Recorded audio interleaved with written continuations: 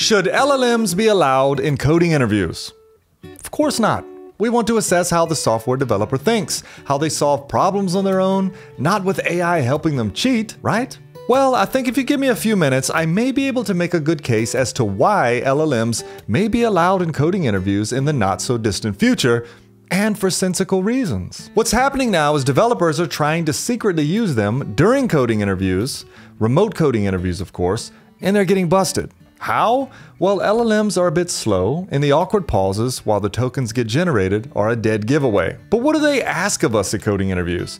They ask us to reverse linked lists, to get the height of a binary tree, or something like, given a binary tree, write an iterative and recursive solution to traverse the tree using in-order traversal in C++, Java, and Python. And then, after getting the job, we're simply building front-end apps with React. So you've spent 400 hours in LeetCode so that you can get the job as a web developer. And this has led to many companies instead giving us take-home tests. Build this app or this solution. You have 3 days to finish. It's a bit more practical and related to what we would be actually doing in our job if we were to get it, right? Well, imagine this. Developers are increasingly adopting a daily use of LLMs. Even in the Stack Overflow survey from last year, 76% of respondents are using or planning to use AI tools in their development process, a 70% increase from the year before. And 72% of respondents are favorable or very favorable of AI tools for development. And as developers get wiser in using it and start seeing the specific benefits that helps them most, they're not then going to ditch it. So adoption is inevitable, and its growth is inevitable. We've opened the can of worms, and it can't be sealed again. So, what if there comes a day where instead of asking you to get the minimum element from a stack or finding the median in a stream, they instead wanted to see your efficiency in working with and thinking alongside of an LLM? So they would expect a bigger solution from you, like an entire application and environment, say within 1 hour. And they would observe how you use the LLM, how you think through your work, and ultimately what you produce within that hour. They can tell immediately if you don't know your stuff because you're relying on the LLM for everything and can't do anything yourself. And they can tell immediately if you do know your stuff and your ability to use the LLM effectively to assist you to greater productivity. I think it's very reasonable, and I think we're not far from it. In fact, there are some situations that do not have an answer for this, as we'll see. So in this video, I want to work through a very thoughtful article on the subject and then end with some actionable advice if all this were to come to fruition, because you would need to make sure you're equipped. Before we get started though, we need to hear a quick word from the sponsor of today's video, Formation, a platform that offers specialized training in career development for software engineers. It's a very tough economy out there for software developers. We all know that. It's competitive, and the interviews you actually land can't be wasted. You must be prepared to give it your 100%. Founded by 2 ex-Meta engineers, Formation is the world's first AI-powered technical interview prep program for experienced software engineers in the US or Canada looking to level up their careers and land better roles at better companies. Formation's program, powered by a patented adaptive learning algorithm, creates an entirely custom learning roadmap for each engineer and gets you ready to reliably pass technical interviews at bar by providing technical mentorship from top mentors, one-on-one mock interviews for DSA, system design, and other types of interviews you can expect to be in. In fact, they have targeted specific prep tracks for all of the FANG companies and more. And engineers who prep through Formation land jobs at Amazon, Coinbase, Google, and their #1 placement is at Meta. And on average, they see a 6-figure increase in salary from when they start with Formation to when they finish. There's a full page of success stories of engineers who, upon joining Formation, have then moved into roles at major tech companies. So if you're serious about taking your career to that next level to finally land that dream role, go and check out Formation. Link below in the description. So the article is titled, AI Killed the Tech Interview. Now what? And I've shared it in my community recently, and it generated some thoughtful discussion. And it's written by a Kane Narrowway, so shout outs for the thoughtful piece. Let's go ahead and dive in. Absolutely nobody likes the hiring process. Not the managers hiring, not the recruitment people, and certainly not the candidates. Tech interviews are one of the worst parts of the process and are pretty much universally hated by the people taking them. We've all heard stories of people being asked comp sci questions about big O of N efficiency, only to connect APIs with basic middleware in their day job. The last few years, though, have seen a whole bunch of advancements to counteract the interview process. Most notably, number 3 here. AI is, of course, the big one. Using apps like GitHub Copilot and Cursor to auto-complete code requires very little skill in hands-on coding. Asking Claude and OpenAI answers to technical questions will usually result in a right answer, and the failure rate is improving rapidly. This is true, by the way. 6 months ago, I would have said no way. But we're getting better at writing good prompts, and the outputs have become more and more helpful. This doesn't even include the AI implications of resume creation, mass applications, one-way video interviews, and other techniques that have caused a tug-of-war between employers and employees. Still, in this post, we'll focus squarely on the tech interview. So how has AI affected tech interviews? How are they changing things? What's the future? Let's keep reading here. So tech interview basics. Skip this section if you know the process. Almost every company hiring developers has some variation of the below. So there's the hacker rank, which is usually the first pre-interview screen, and it allows people to code in their own time at home without an interviewer spending their time assessing it. Pass this step to get to the other interviews. So usually there's this pre-interview screen to screen out people who just totally don't know anything, and hacker rank's very popular. If you pass that, you move on to the comp sci fundamentals. If you pass that, you head into the coding interview. And if you pass that, you may have another round in architecture and design. That's usually the process. But how has AI affected all of this? So AI straight up kills hacker rank. The only thing that is a filter for now is if you have the know-how to use AI and prompt correctly.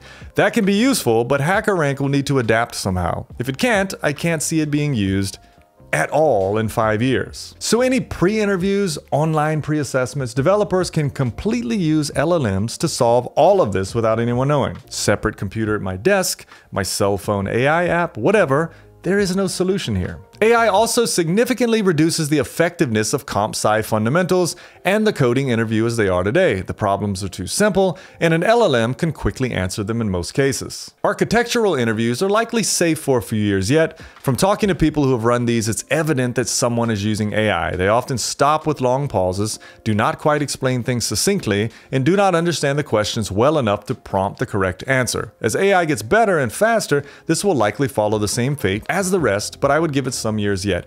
So when it comes to hacker rank, any kind of pre-screen interview, and then basic computer science fundamentals, if your interview is remote, you can have an LLM open and you can easily generate the answers. So what are our options then? So we can stop remote tech interviews. Using AI when an interviewer is looking over your shoulder is extremely difficult.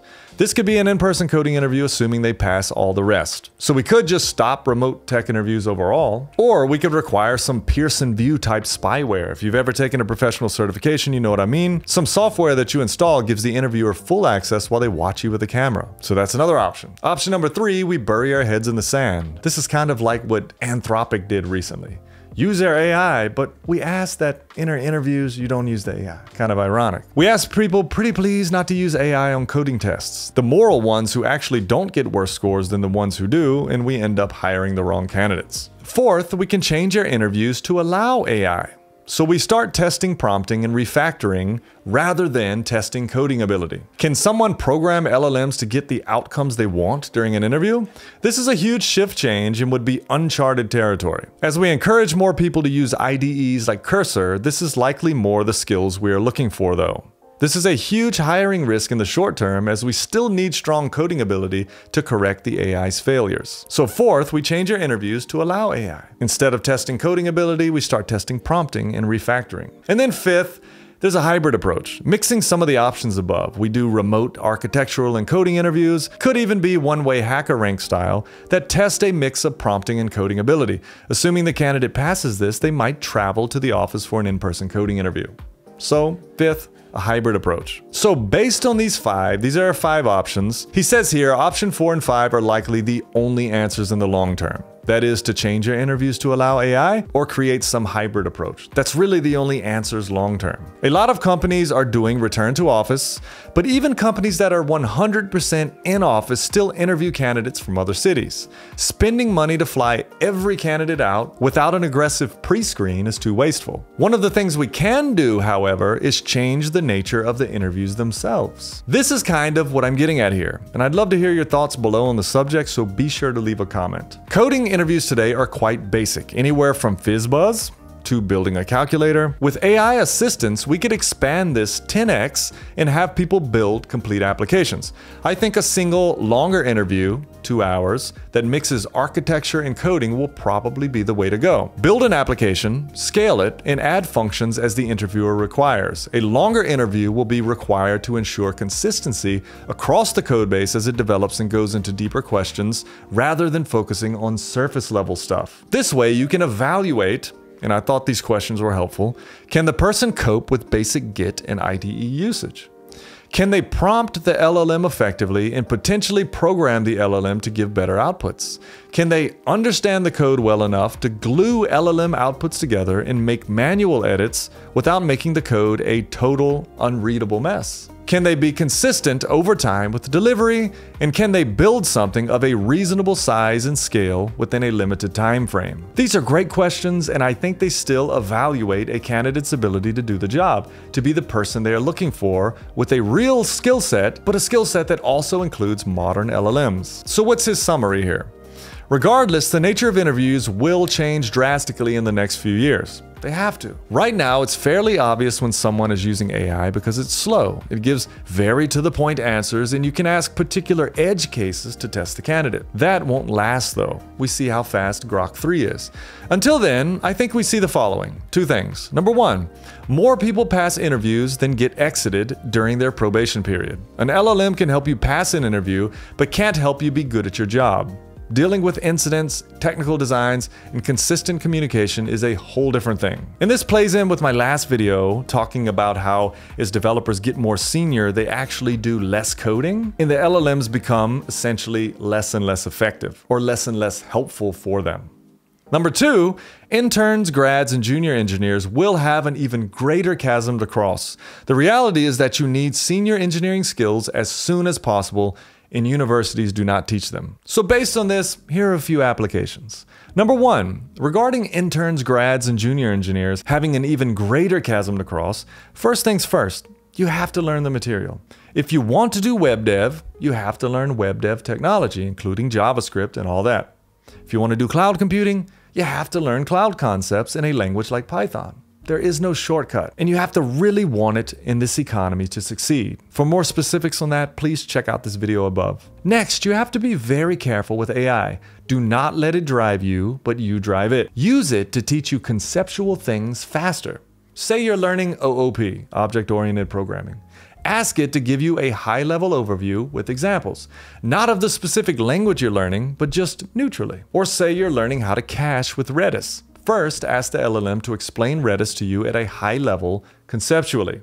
Understand the technology first, then get specific. In using an LLM carefully to get concepts, I think one can learn faster and perhaps cross that chasm the author speaks of faster as well. Number 2, given this potential future where we may have LLMs being used in coding interviews and tech interviews, don't you think it's very important to at least start working with and adapting to using LLMs in a way that helps you in your specific work? First of all, you can't ignore it any longer and choose not to use it. You will fall behind. Second, if it isn't helpful at all to you, then perhaps you need to change your approach. Work on your prompting, or find out how to use it in a different way to find some kind of value in it, even if only on tasks you hate doing. There is some way an LLM is useful to you. It took me a while, but now I find a lot of value in using one daily. And if I continue to do this, and I end up in a coding interview 6 months from now, then I'll be able to demonstrate that I can use one effectively and perform the tasks asked of me with an LLM. You want to be equipped with a good equalizer. Others are using this modern tool to work faster and more effectively. You also should add it to your tool belt. You may just find with some experimentation that LLMs can help with many of the tasks you perform on a regular basis. What do you think? Is this a real possibility soon? Let me know your thoughts below. If you found this video helpful, give it a thumbs up. If you haven't subscribed to the channel, consider doing so. and I'll see you in the next video.